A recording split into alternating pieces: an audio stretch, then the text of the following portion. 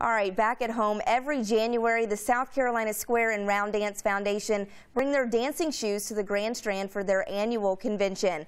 13 different states were represented at the event, showcasing their square, line, and round dancing skills on the dance floor. The event's been going on for more than 40 years, and every year they see an increase in dancers. It's great fun, great activity. It's family oriented, so you just come, you have a good time. The South Carolina Square and Round Dance Convention wrapped up just a few short minutes ago.